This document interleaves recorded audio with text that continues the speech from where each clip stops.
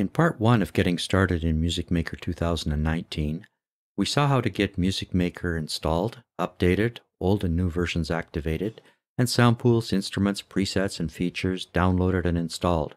In part 2, we learned what a project was, looked at the demo project, audio drivers in the program settings, moving around on the screen, and exporting to an audio file. If you didn't watch these parts, you may want to do so before continuing. The demo project that we looked at in part 2 is made up of Soundpool Loops that come with the demo, not ones that are installed under Soundpool Loops.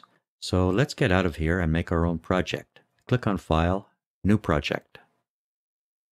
We now have a blank project. Nothing's in the arranger. Look at the upper left. By default, the name of the project is new.mmm, unless you're just playing around and don't intend to save the project. Go to File, Save, and MusicMaker will open the File Explorer. It should open to the default location as shown in the program settings. If it doesn't, navigate to it or to another folder where you want to save your project, and change the project name. This always happens if the file name is new. Otherwise, you'd have to use Save as Project. I strongly suggest that you give your project a name other than new. I'll change the project name to Test1 and save this. Now the project name at the top left is changed. Note that the default BPM, or beats per minute, is 120, and the time signature is 4/4. If you click on the 4/4, you'll see that you can change this to 3/4 time, 4/4, or 5/4. This list is also available under File, Settings, Project Settings, General Options. These are the only choices that you have in MusicMaker.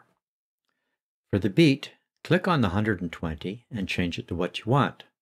Clicking on BPM opens a dialog box where you can change the beat or tap it out to set it. To the right of this is the metronome that you can toggle off and on by clicking on it. To the left is a counter. Click on it to see what it means and for other options. We already saw this earlier, remember? For now, I'll leave the defaults alone. I'll reopen the other windows so that we can see the keyboard at the bottom and the Soundpool Loops at the right. We'll start with some Soundpool Loops. I'll select Best of Ambient Volume 1, Drums. Note that the BPM is 80, not 120. By the way, to see those columns, BPM, length, etc., click on the parameter gear at the top, select optional rows, and turn on the fields that you want to see. I'll drag the first drum loop onto the arranger. The BPM automatically changes to 80. Now I'll select the bass.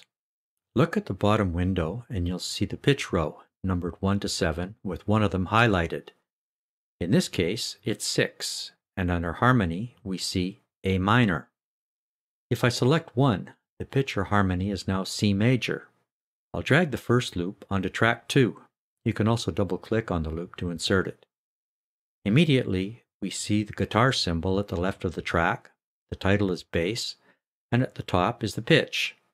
If you have the Plus or Premium presets, you'll also see a drop-down that allows you to change the pitch.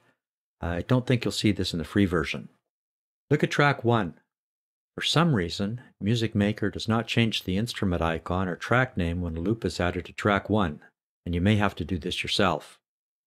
If I change the pitch for the loop to number 5, which is the 5th of C or G major in the loop selection window, and either drag or double-click on the first loop, duck, it gets added to the end of track 2. Look at the top of the arranger, and a G has been added. Now let's try a brass loop. I still have number 5 or G major selected. If I double-click on this, it'll try to put it at the beginning of track 3 in the zone of 2 bars where I already have an instrument in the pitch of C. A message pops up asking if the pitch should be automatically adjusted. Click Yes. Now I have a problem. The loop is 8 bars long, whereas the other ones were only 2 bars. Look at the top. It's proposing C and G. I don't want that, so I'll shorten the loop to 2 bars by dragging the right end to the left, and all is well. Another way to do this is to use the scissors in the top menu. This puts a cut at the location of the playback marker. Select the right part and delete it. Or if you have the Plus or Premium features, select this object, Pop down the pitch bar at the top and select G. The pitch of the object changes to G. You can see that the object name was changed to Sax Solo Am Dry 5, which is G. Let's look at these objects on the arranger. These are loops, and by definition, they can be extended, and they'll loop. If I grab the bottom right handle of the drum loop and drag it to the right, it extends itself and is actually looping. Look at the tool icons in the top menu. There's a magnet. This is a snap feature. Click on it to open the pop-down and to see the snapping options. By default, it snaps to a quarter note, so dragging the right side of a loop will snap to the increments set by this tool. Now, drag the bottom right handle of the G major bass loop to the right, and you'll see that the G bar at the top is extended. Let's look at the other handles of some objects. There's a bottom handle at the left, and dragging it to the right shortens or lengthens the loop, just like the bottom right handle. To the left of the bottom right handle is a pop-down table. Open this and you'll see some options. Note these for the future. In the middle of a selected object is an orange line with 3 handles. The left and right handles can be dragged for fading in and out. The middle handle is the object volume control, and raising or lowering it adjusts the volume of the object. Double-clicking it resets it. This is only one of several ways to adjust the volume of an object. Okay, I think you've got the idea. To see more about loops, watch my tutorial about using Soundpool Loops. We only have audio loops here. There can also be MIDI loops available under some of the sound pools. Click on the parameter gear at the top, and you have some choices to display both audio and MIDI loops, audio loops only, or MIDI loops only. There's also an optional row called Type that will show symbols for audio and MIDI loops. Here's an example. Deep House, Touchdown Miami. Note the icon. I'll drag this onto an empty track and click on the parameter gear in the track header. This opens the parameter settings, or actually the instrument associated with the MIDI file. This one is the drum engine. Of course, this loop isn't going to sound very good with Best of Ambient, so I'll delete that. Well, that's it for this tutorial. You should now be able to get the program going, have an understanding as to how a project works, import loops onto the arranger, make some adjustments to them, and much more.